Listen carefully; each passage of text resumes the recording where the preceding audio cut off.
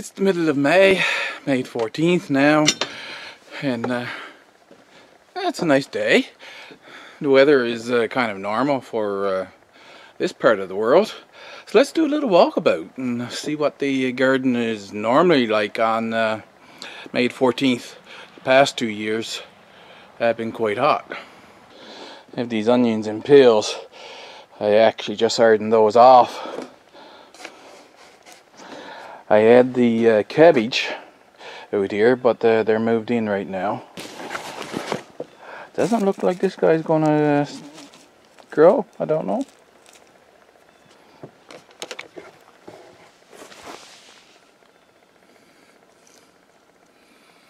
Crocuses are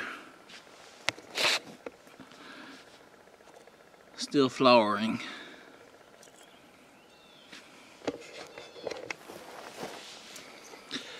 These are, I would like to know the name of them. I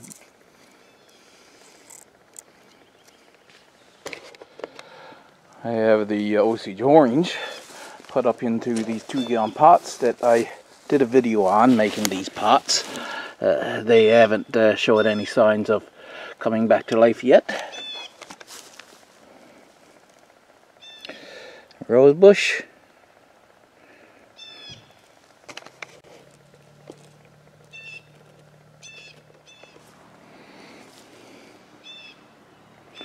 Bloom starting on the lilacs.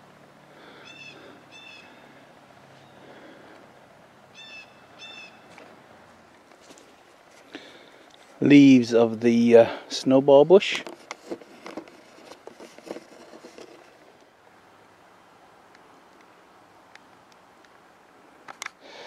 Yes, this has been planted out with peas on the inside. You can see the perennial onions there that are growing.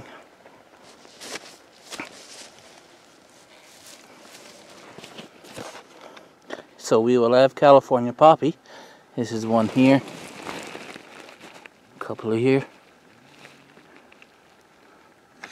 Flowers I don't remember the name of. I'm going to have to put a sign out when I get the name of them again.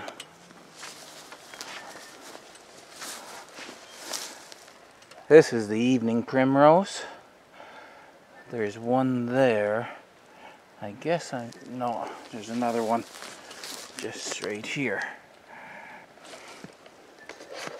I think Monday it's supposed to be relatively dry, so I'll be able to sit along here and weed this out and put my snow peas on the inside. As you can see, more flowers from bulbs growing on the outside. Perennial onions growing bigger here. I'm starting to be able to clip a leaf here and there to get some green onion. This one is columbine. I thought I had a couple more here growing somewhere, but I don't. Of course, this is why you make sure you put up signs, because I was weeding over the other place and I come across one of them signs and I'm like, oh yeah, that's right, I could echinacea planted here. There was only one over there, but there's the one echinacea growing here and another one here. Grass is around because I haven't been here weeding out yet, and another one here. I'll go along here now. This is the inside portion of the middle portion of the fence.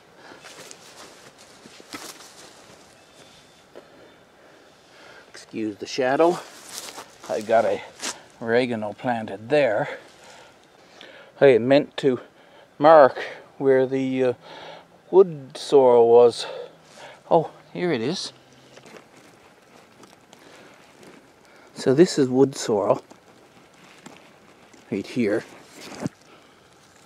and another little bit right here. I'm letting that grow as ground cover here during the summer, so when I weed out, I can't dig in here and tear out all the roots because I'll be tearing out this.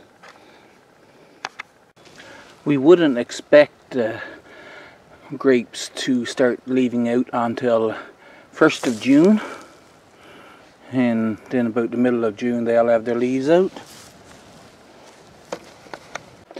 So we're looking along this portion of the fence now. So remember, by this stick there was a lovage growing.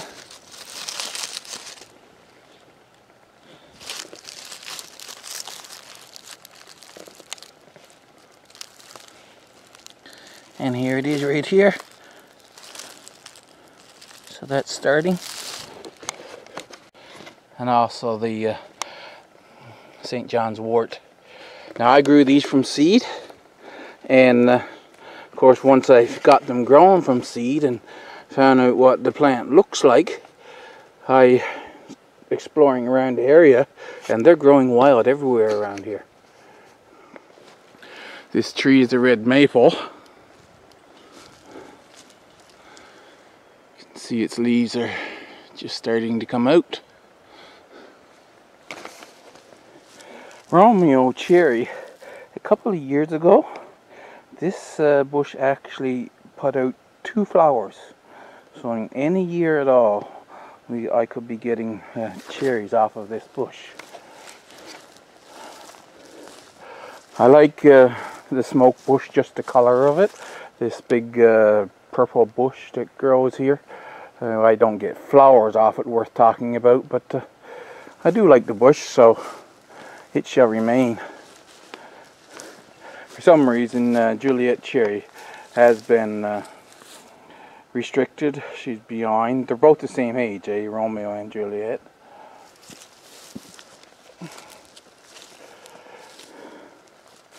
The leaves are just starting, the buds are just starting to grow on the common pear, is what they call it. I was just at the local nursery and they had common pear there, and I said, well, I'll buy 2. Whether it will ever produce fruit, that's yet to be seen. And you can see with the common maple, it's more of a, well, like I say, this is the common maple that grows around here, and it is way ahead of the red maple, because the red maple is not really a native plant to here.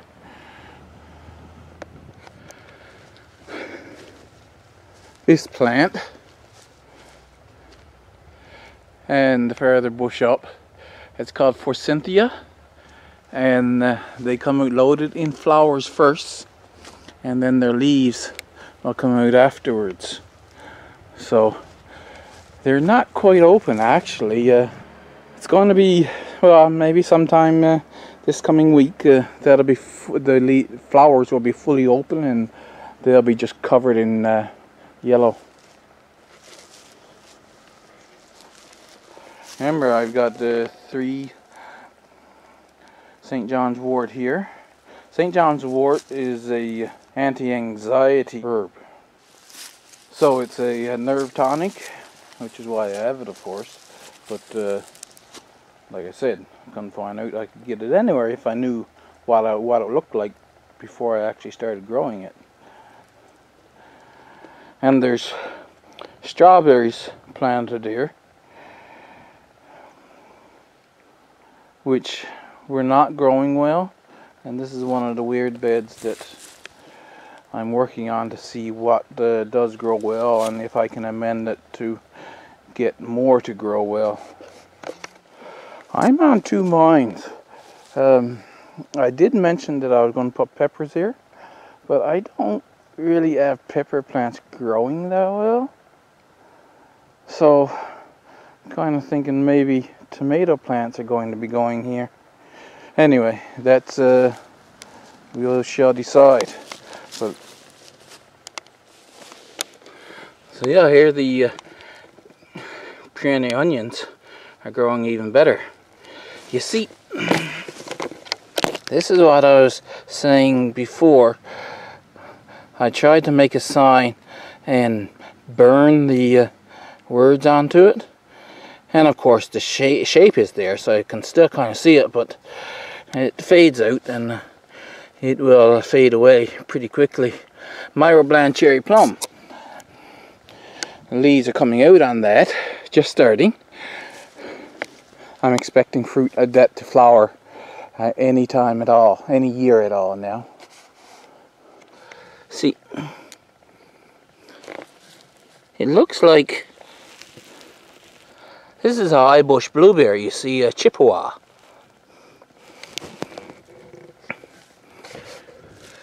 And these are the low bush blueberries.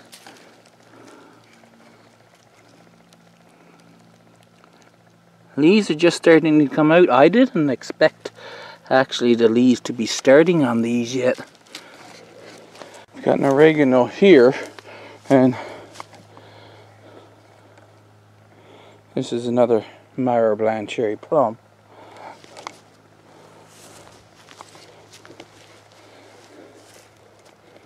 Back off. They are growing really nice.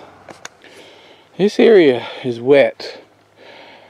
I tried to get some high bush cranberry growing. I might have to buy plants, but that's one thing that likes wet feet all the time. And apparently currants don't mind wet feet either, because this is a currant bush and it grows perfect.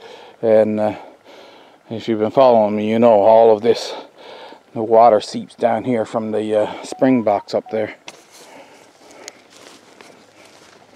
And of course willow. This is a fox willow. I haven't got my wood picked up yet. So there's a birch leaf pear planted there.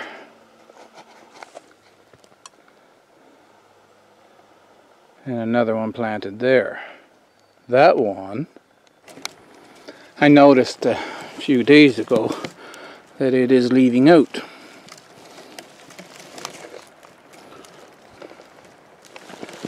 Halfway between those two is the Carolina allspice, and the buds are just starting to swell on it now. What I'm thinking about doing here with these trees, get some sandy loam or loamy sand, whichever you want to call it, out back and mix it half and half with coarse compost and pot them up in those 2-gallon planters that I did a video on making. These are honey locusts. You don't really see it show signs of growing yet. And then the buds are swelling on the red mulberry.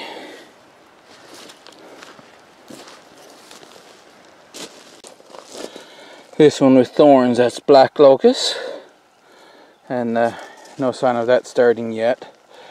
Or the oh, there is sign of kiwi starting. Look at this right there. So the kiwi is starting to grow down here.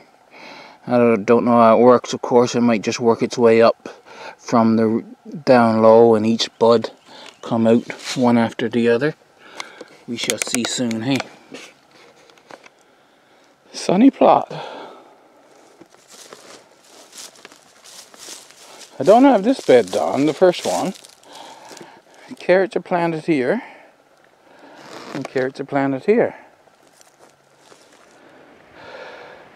I have Denver's Afflong, Scarlet Nantus, Littlefinger, and Corliss Toucan. This is the mustard bed, and they're coming right along. Look, it won't be very long, and this will be full of mustard plants. These two beds, they are actually a lasagna no-dig type bed that I plant potatoes in every year. So I won't be doing anything with what's in them. I'll just stick the potatoes down in what's there now. Strawberries in those two beds. Garlic is going wonderfully, isn't it?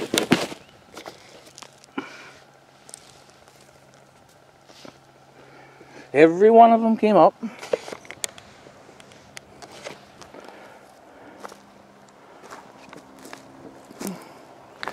And I think my onions are doing well. I worry about them every year because they lay over and oh yeah, I didn't have enough to quite finish this side. That's why there's a little empty spot there. And there's a lot of them just still standing.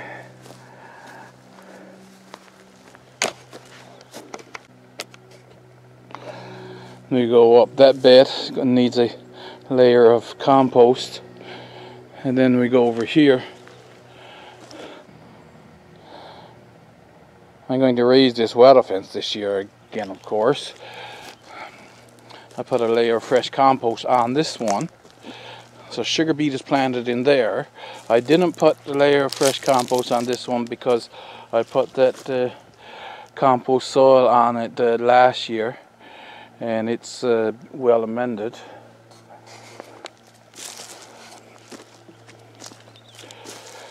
These two beds are technically ready to go, but as you can see, the soil is bare and out, so it's nice to have a layer of organic matter completely covering the soil, because if you don't, it dries out so fast.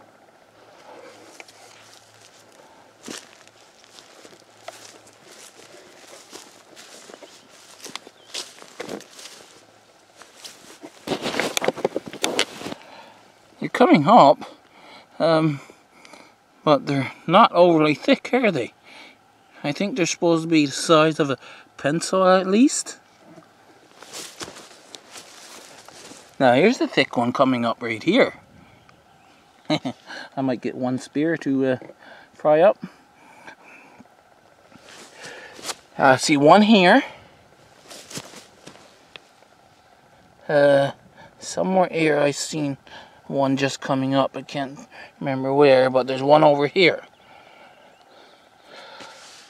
So there's 1, 2, 3, 4 we counted, but there should be 2 more plants. This is spinach. Remember, I sowed spinach here, so on both sides spinach will be growing as well now. I'm working down through the compost, and I have some footage, so I'll make a separate video of just the compost. But this is what I'm talking about, mixing with the sandy loam and putting those trees in.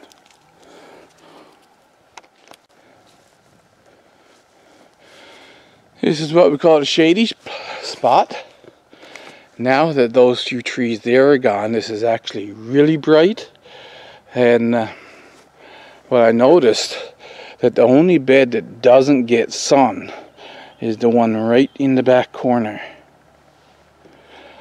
Potatoes are going in that one, and I've grown potatoes well in it before, so I'm not worried about that. Speaking of potatoes, you see this bed, I've got the ashes spread over it. I brought out the ashes from the stove this morning. It's one of the traditional fertilizers for potatoes around here is stove ashes, potash. That's good for your potatoes, and we would spread the ashes from the stove over the potato ground, and back in the times where we did the old-fashioned way of just having drills and drills of potatoes, we would actually have a bonfire in the late fall after the potatoes were taken up. We'd have a bonfire on the potato ground. I got this bed cleaned out, and things are growing nicely. Chives down there. I don't know, seems like the catnip is not doing that well. I'm going to have to do some research on that.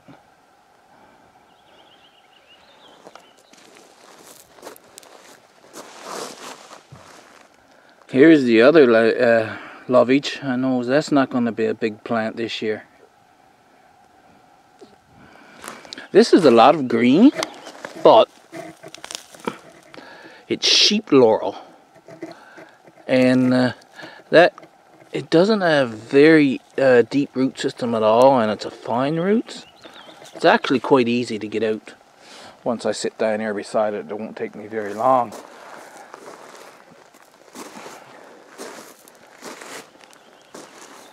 The snow melted and we got cold weather, and the thyme went like that.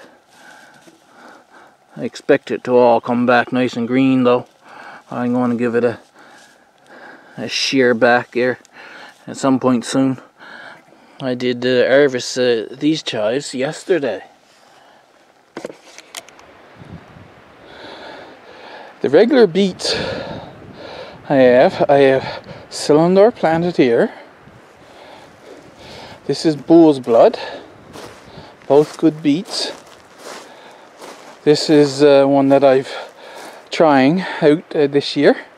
I've never had before. Oh, I got the sign here somewhere. See, this is why you put signs, right?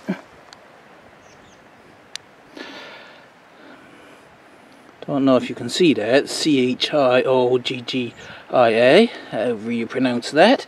That's the one with the rings in it, one white, one red. And in the back there is our traditional Detroit dark red. So going back here, I'm going to have potatoes in these two beds as well.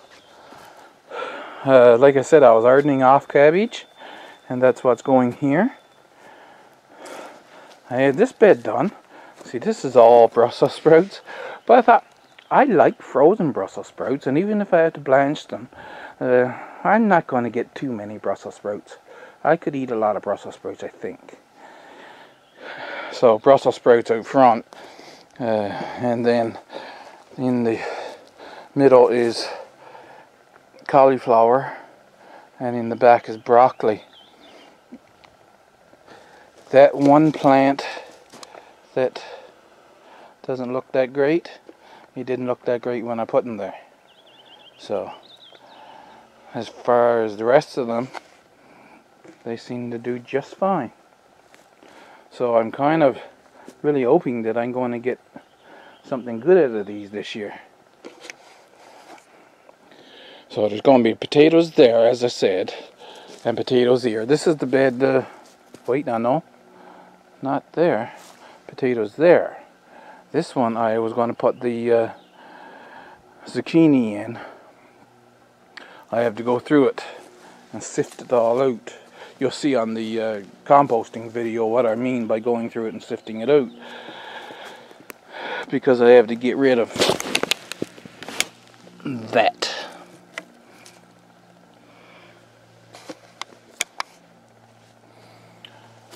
And that one that was on the Shedwars bed, the rutabaga, is in there.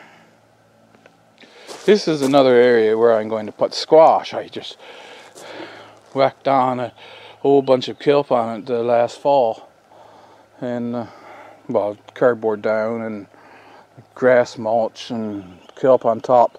And I'm just going to whack the squash down through that. And we come across here, of course. We've got our raspberries that are leaving out. Make sure you're standing up straight.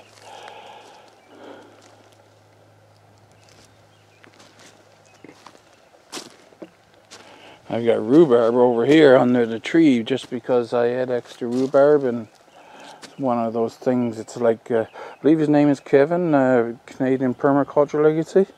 So here's the apple tree. You see the buds are just swelling now, if that's in focus.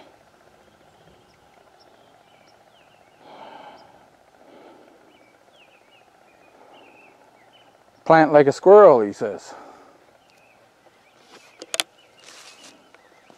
And that's what I intend to do. So you see this little bush here? That's a sage bush.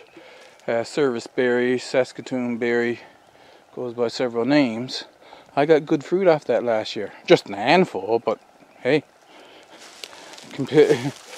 Since the rest of them gets infected with the that rust fungus every year, I was happy to get a handful. And last but not least, we're outside.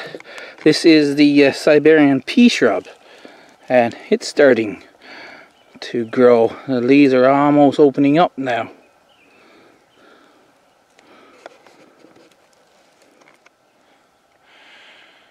Well, it is looking beautiful, and I'm going to edit this video tomorrow, but if I can get it down short enough, then I might show you the seedlings that I have inside.